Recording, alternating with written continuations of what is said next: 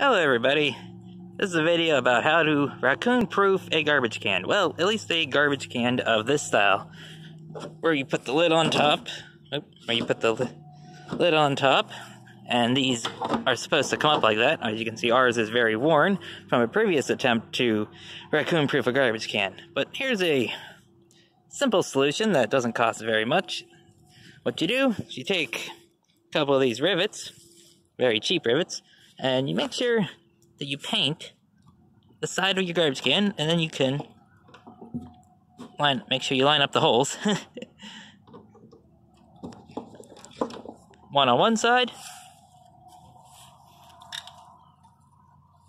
and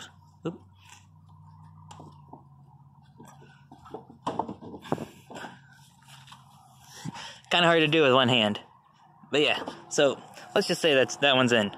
Now, that's not all you should do, because the raccoons eventually figured that out, and they figured out if they roll the garbage can, the pin will come out, because I lost a couple of these pins. But what you can also do is, if you have a wood-sided house, you see these hooks? Well,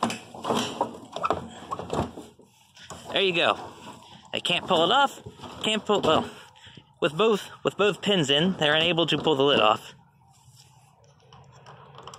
If I can get this in, I can show you. There we go. Okay, look, they can't pull the lid up, they can't pull it off, and this is what's worked for us. If you have this kind of garbage can, this is a Rubbermaid bruiser. It's fairly old by this point. I don't know if they still make this kind. If they do, there's an easy solution for everybody. Alright, see everybody later. Bye.